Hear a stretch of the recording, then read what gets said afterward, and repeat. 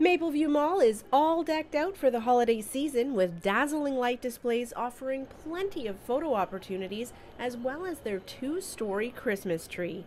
For the kids, the mall has brought back the popular Gingerbread Magic experience.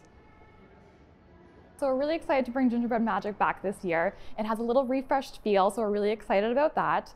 It is an interactive cookie decorating experience that's fun for the whole family.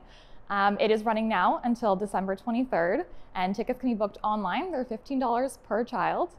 So you may be wondering, what is all included in this $15 experience? So when they come in, they'll be greeted by our brand ambassadors. They'll come in, they'll do a really cute, fun coloring session, and then they'll get to decorate cookies.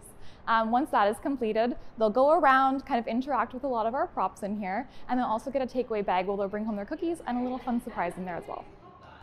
Parents are encouraged to take as many photos as they like, and the best part is that the entire ticket price supports our local children's hospital. So every single penny will be going to McMaster Children's Hospital Foundation. We are a long-standing partner with them, and we're really grateful that we're partnering with them again. So it is a very great cause, and we're really happy that we're able to support them. Gingerbread Magic is located on the second floor near Sporting Life. If you do a little shopping before or after your experience, keep in mind that the mall does offer gift wrapping service. We have a lot of fun things happening in the center this year, along with Gingerbread Magic. So we also have gift wrapping downstairs by our guest services kiosk. So down there, all the proceeds will also go to McMaster Children's Hospital. So just wanted to point that out, but it's a really special cause for us, and we're happy to be able to bring it back.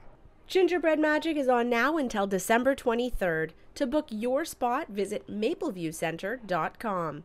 For Halton News, I'm Jessica Kaitting.